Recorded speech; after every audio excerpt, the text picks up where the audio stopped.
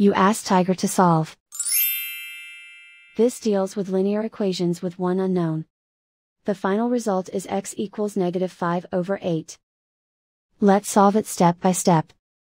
Group all constants on the right side of the equation.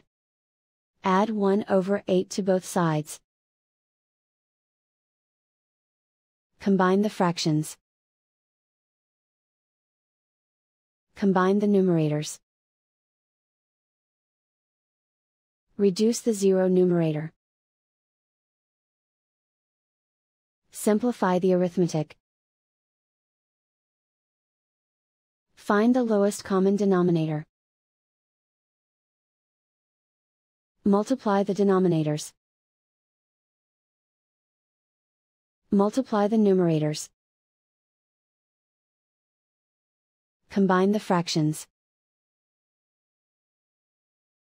Combine the numerators.